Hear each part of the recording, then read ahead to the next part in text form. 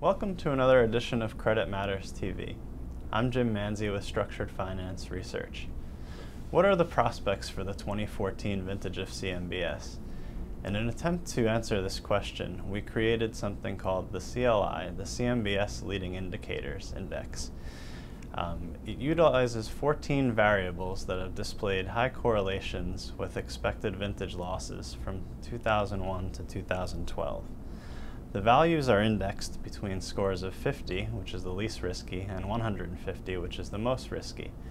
In Q2, the score increased 9 points year over year to 97, driven mostly by a rising IO percentage, rising leverage, and falling debt service coverage.